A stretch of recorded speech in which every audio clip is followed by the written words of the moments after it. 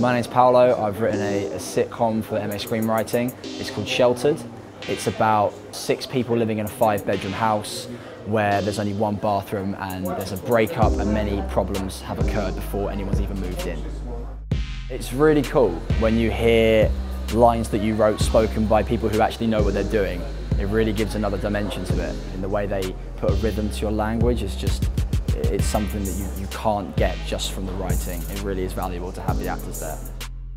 It's a really great way to learn about honing in on your craft, learning a lot more about the things you're passionate about. I can say next year I can be doing anything. I'd have my own show then. That would be the ideal thing. I think writing comedy and writing on TV is something that I really would love to be doing.